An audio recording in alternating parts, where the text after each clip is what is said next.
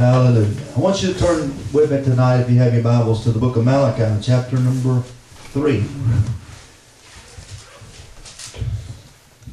Third chapter of the book of Malachi. I'm trying not to preach as long as I did last night. Last night was just one of them that you really had to take a while to get settled in for the ride.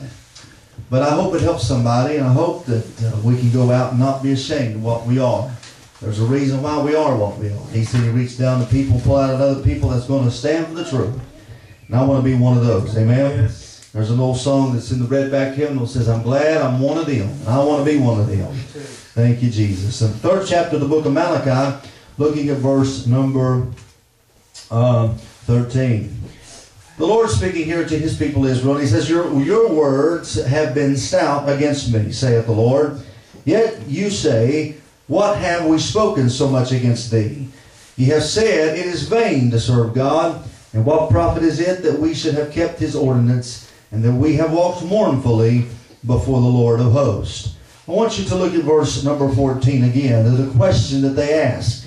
They said, It is vain to serve God. And what does it profit that we have kept his ordinance, and that we have walked mournfully before the Lord of hosts? My Lord. I want you to pay close attention, because the words of Israel to the Lord was almost just the biggest slap in the face that you could honestly give God.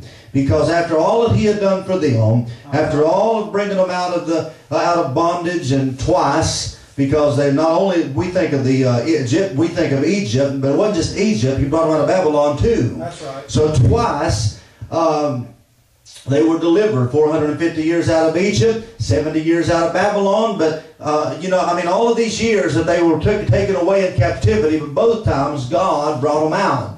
And He done all of these miracles all throughout the Old Testament for them. All throughout the wilderness, they had seen the power of God through the 10 plagues. They had seen God provide for them. Israel had had a history of Jehovah Jireh, the God that provides. Can somebody say amen? Amen. But then one day, before the Old Testament is completed, they honestly have the nerve and the gall, Pastor, to say, every bit of what we have done for you is vain. Ain't that a shame that God's people would tell Him that it's vain to serve Him, and that they have walked mournfully before the Lord? That's a shame, man. Yes, it is. But I want to talk tonight about that. I want to use for a subject that question, but I want to throw a question back to them. And I want to use for a subject, is it vain to serve the Lord? We're going to find out, is it vain to serve? Because I guarantee you something, these people are not the only ones that would say that. Come on. There's a lot of folks that says it's vain to serve the Lord. But is it vain? Or really, honestly, can we stand, and not just because we're churchy, and not just because we're Christians or born again, but take the born again out of it. Could we still say it's not vain to serve the Lord? Or is it vain to serve the Lord? Would you pray with me? Father, yes, we come before you tonight. We thank you for your Spirit and your power. We know that you don't just dwell in big crowds. You also dwell where 2 or 3 are gathered together in your name.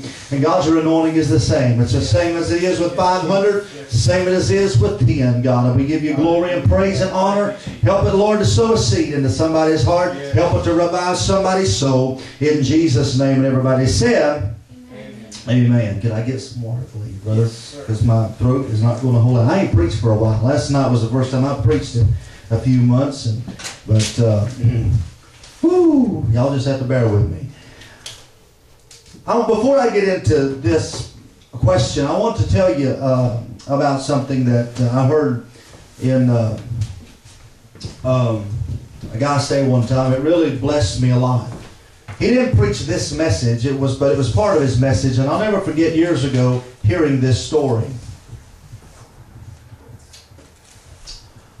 He said he was out behind his house one day, and he said it was kind of like it was here. It's a true story. It's kind of like it is here. He lived kind of back away from town, and there was some woods behind his house, kind of like they are here. And he said one day he goes out and he sees there's people working out there, and they're cutting down trees behind his house. Now, years ago, they used to do it the old-fashioned way with an axe or with a saw, a two-man saw, or even a chainsaw. But nowadays, they've got these huge machines that's got a big blade in the front of it, and they just rip right through trees. You know what I'm talking. And they can, I mean, the thing just takes them and right through it and throws it in the back. And I mean, all this is machinery now. Not like it was in the old days where loggers had to actually go out and work. But now the machines do it, which makes it easier, makes it faster. But he said one day he goes out and he sees this big, huge machine. He never had seen one before. Like I said, he was kind of from the old school and he never had seen nothing like this. And the preacher said he walked out one day and he said, I saw them cutting down these trees. And he said this big old blade was going out, and he said it was just going right just around and around and around. And he said it was going through these trees like butter. And he said years ago now, the backstory was years ago, that behind where the woods were now, that used to be a little town. Used to be an old town that from way back in the 1800s, early 1900s, but it all growed up and now it was a farm. And so it used to be buildings there. In fact, you could find a lot of times, he said you could go out and take metal detectors and find things from where the old hitching posts and stuff used to be. Well, you know, if you know anything about trees usually don't die at a young age. They usually die at a very old age. Trees can live to be hundreds of years old. Even the big redwoods in California, hundreds and hundreds of years old. Some in Africa, even close to 700-800 years old. But trees have a long lifespan, and so most of them trees that was behind his house was there years ago when the town was there, because there were a lot of old trees. And so he said, I walked out, and he said, I was just kind of curious, and he said, I walked over to where the men were working, and he said, I was stood in amazement as I watched this big blade just saw right through these trees, like these huge trees, big old hickory trees and ash trees like they were butter, making a clear path to build a subdivision and houses that was going to be, lots that was going to be sold to build houses behind his house. And so he said, but he said they began to just saw down all these trees, but there was one in particular tree that he said was marked. And he said this tree had a big ribbon around it and said caution. He said, so as the day went on, he said he kind of just could look out the window, he'd go back out there and he'd offer them things and all that stuff, try to help out. And he said they went all around the tree trees except this one tree. And he said, so after a couple of days of this, he said he just knew he was going to cut the tree down because it wasn't special. It was just an old ugly dead or an ugly live tree. And he said, but it was old and it had a bunch of branches out. But he said it had caution, do not touch or whatever, that yellow tape around it. And he said, but every other tree around this tree was cut down.